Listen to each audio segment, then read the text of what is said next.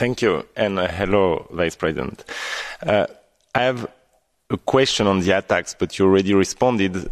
My question will be therefore on money.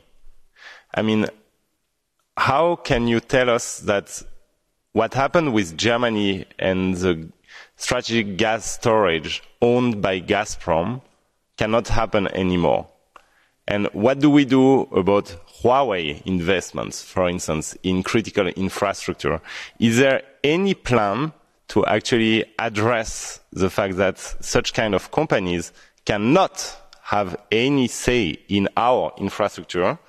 And second point, what's inside this defense of democracy package that President of Commission came and announced in front of the Parliament? We were all very happy about it, but what will you put in it that will make sure that infrastructures that are critical for our democracies, like, for instance, the Belgian Parliament, who could not actually have a debate on Uyghurs, will not be attacked anymore? What kind of sanctions, what kind of protections? Thank you. Danke. Dear Vice President Schinas. Thank you, President. Cher ami, let me repeat what I said in my opening statement, which I think covers partly your question, that the era of naivete is over. For many years, for decades now, there was a certain feel-good factor in the European Union, a certain innocence about the type of threats that we were facing, a feeling that somehow it will work out. Well, it took a pandemic to find out that we do not manufacture masks and ventilators anymore, and that our raw materials of pharmaceutical industry is not under our control. It took a war to realize that we need our own umbrella and reliable energy providers. And now it takes this hybrid constant threat against our critical infrastructure to make sure that we have a level of protection that is tantamount to the threat. So on your first question, yes, when the Critical Entities Resilience Directive and NIS2 Directive are implemented, now front-loaded, as we're recommending today, this would require from all member states to have an automatic coverage, a notification of all critical entities that matter to the single market. So that would give us this level of protection, this shield that we were lacking.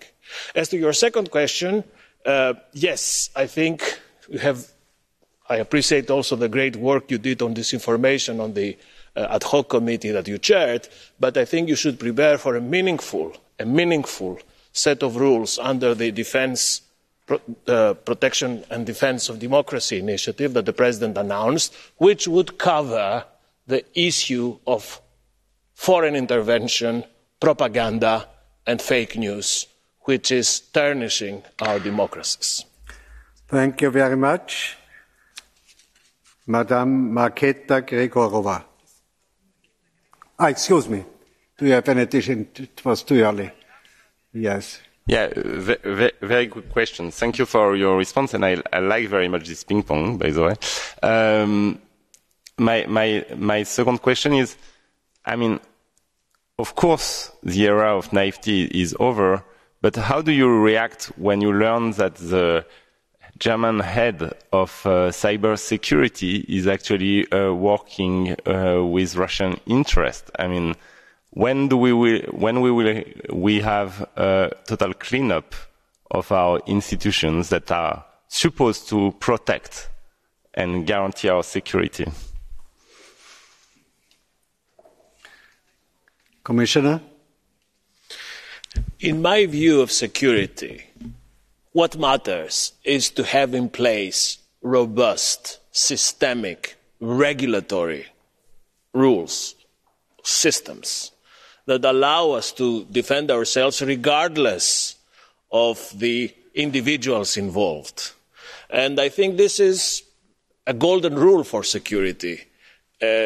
Any kind of individual with any kind of pathologies, real or alleged, it's not up to me to issue an opinion, would have a much more difficult role to be a loose cannon if the system in place is robust.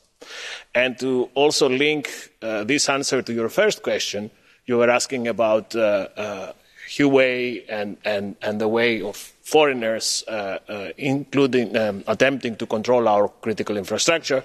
We have precisely set up these rules, like the 5G toolbox, that was an ideal, I think, in my view, framework that we developed together with Thierry Breton to set up the parameters within which each member state could proceed with 5G technology, instead of decreeing one single model, top-down, take it or leave it. So I think that through these intelligent approaches to security, which combine very strong regulatory measures, and at the same time this new awareness about the need of security, the possibility for individuals to play games would be significantly reduced. Thank you. Excuse me, Mr. Glucksmann, for my mistake, but our next speaker is Madame Marketa Grigorova.